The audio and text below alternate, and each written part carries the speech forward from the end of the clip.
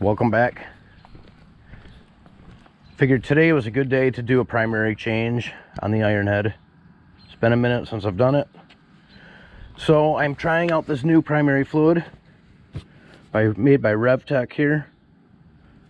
This is what was recommended to me by Bubba's Tri-City Cycles. So I'm going to go ahead and try it this year for use in all 1971 and later XL, XR, Harley Davidson motorcycles, and mine's an XL CH. So we'll see how this works. See if it works better than the sports trans fluid I've been using for 20 some years now. All right, let's go ahead and get it drained. I'm going to use an 11/16, and right under here, there. So now I'm just going to loosen my drain plug.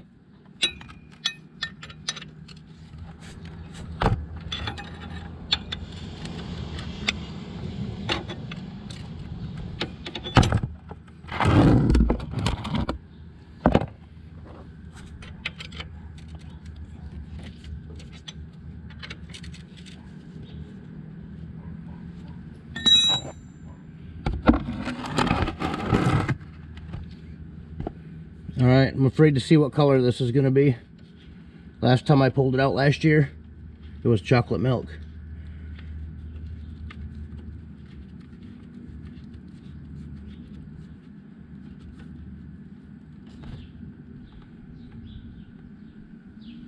Oh, hey, that's not that bad. It's not as bad as it was last year. All right, I'm going to go ahead and let that drain. While that's draining, I'm going to go ahead and clean up my plug and put some new Permatex on there.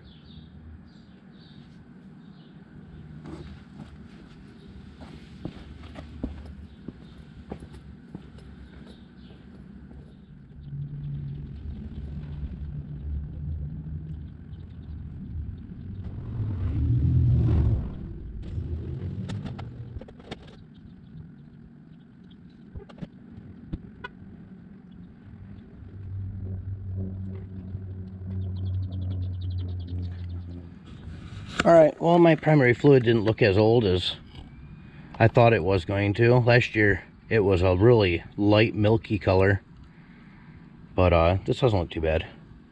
It was still ready to be changed, so. Alright, now like I said before, I'm going to use this RevTech gear and chain case lube. First off, I'm going to take this off right here. This is where I'm going to fill it up.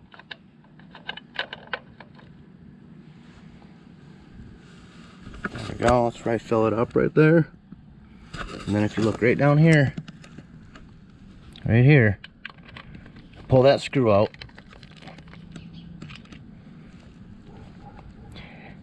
And that tells me when it's full. I'm gonna go ahead and fill it up until it starts running out of that hole. Once I got a nice little stream coming out of that hole, I know she's full.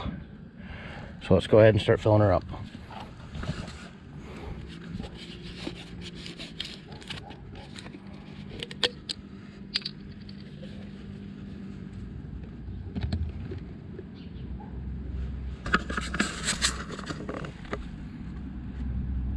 Should take about 3/4 of a quart. And I think, for some reason, I think it always takes closer to a quart though. I mean, I pretty much do this every year, and I don't remember really ever having a little bit left over. I think it takes the whole quart.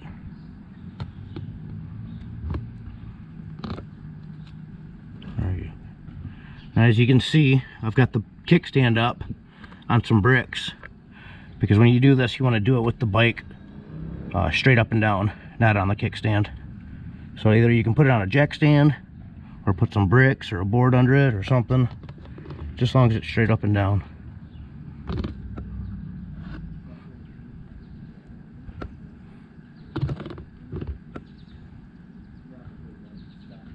There it goes.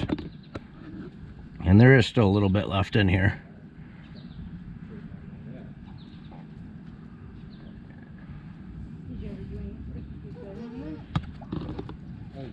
Alright, well, I got a little bit left, and I don't really have a constant stream. You can see a little bit dripped out, but I'm going to put a little bit more in before I put my screw back in. As you can see, I put some Teflon tape on there just to help it not leak.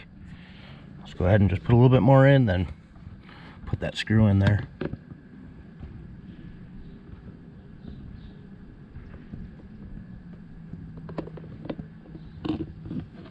All right, there we go.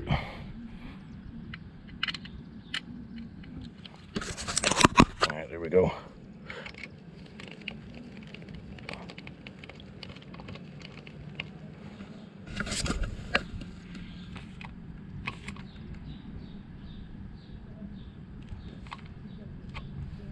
All right, there we go.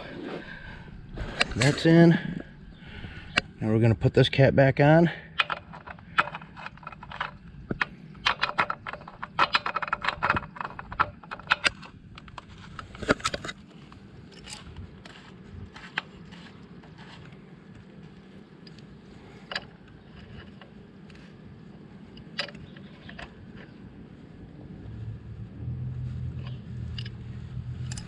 All right, there we go. I don't know if you can tell, but I used almost the whole quart. There's only a little bit left. Not much. I'll keep that so I can top it off in a month or two in case it's leaking. But yeah, she's ready to fire up. She's ready to go for a ride, but before I do that, I'm going to adjust my push rods. So now I'm going to come over on this side here and I'm going to pull off my push rod covers. All right, to pull these covers off, all I got to do is put a flathead screwdriver right here, pull down, pop it out.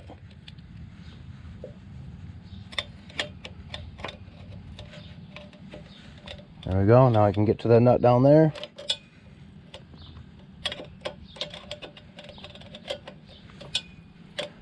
All right, there's one. And then I'll just keep going on and take out all four of them.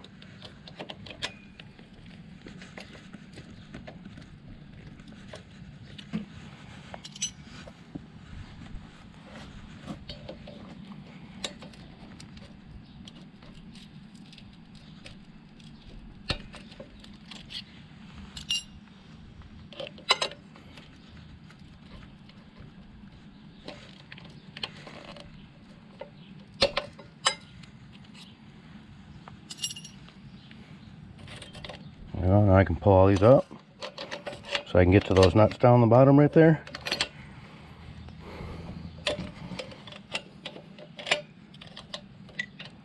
There we go. As you can see, there's two nuts, one on the bottom, one on the top.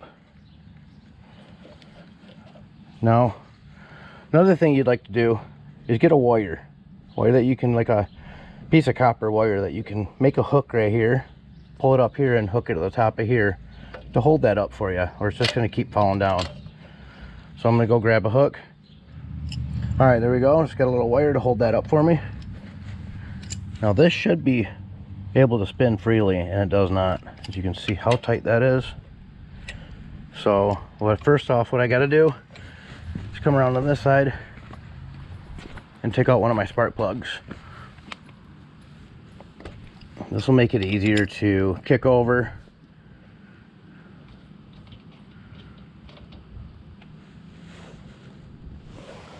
All right.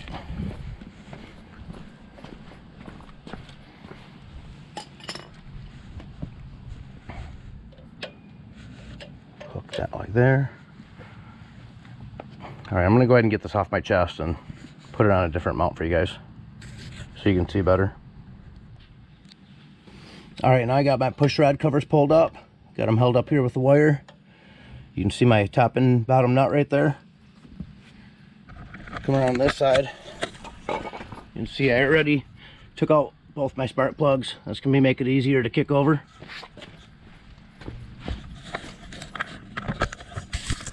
All right, now let's go ahead and we want to get our push rod to the bottom point, lowest point. It's high right now. There we go. Now that it's at its lowest point, feel my push rods. I can move it up and down and it spins freely. I want it to spin freely, but I do not want it to move up and down. So this one needs to be tightened up. do that, I'm going to use 7/16 on the bottom and a 1/2 inch on the top.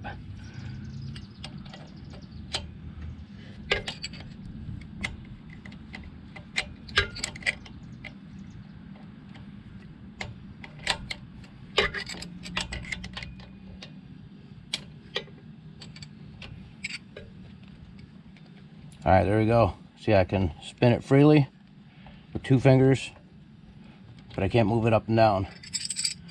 So that cylinder's done. And drop that down and move on to the next one.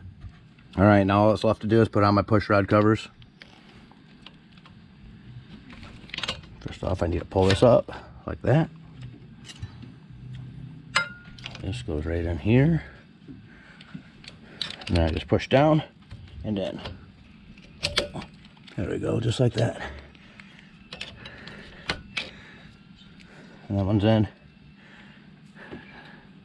Now I just got to do the other 3 like that. I'm going to go ahead and fire it up.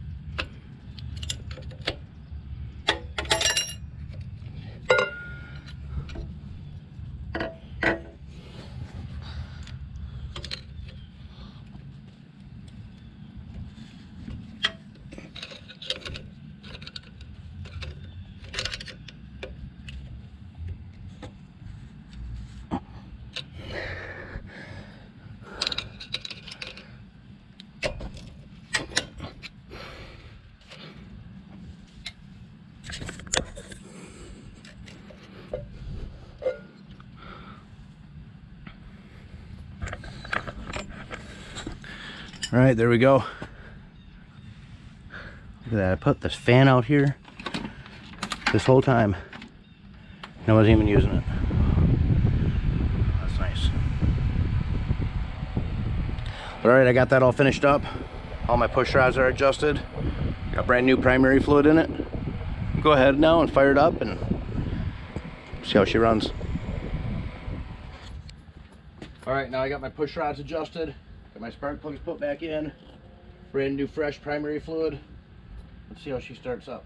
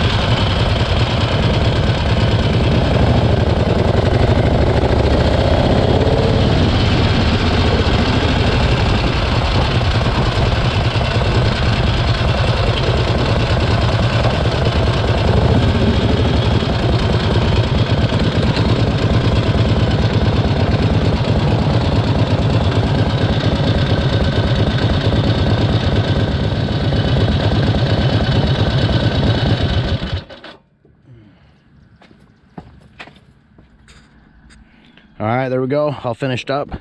She ran great. She runs actually better than she ever has. She ran really good for me, so I'm happy. All right, now we're gonna get some dinner. As you see some smoking going on right here, my rocker box gaskets are leaking, so that's gonna be one of the next things we're gonna do. All right, stay tuned, like and subscribe, and check out my other channel, This Old Harley. I'll be posting videos to that channel as well.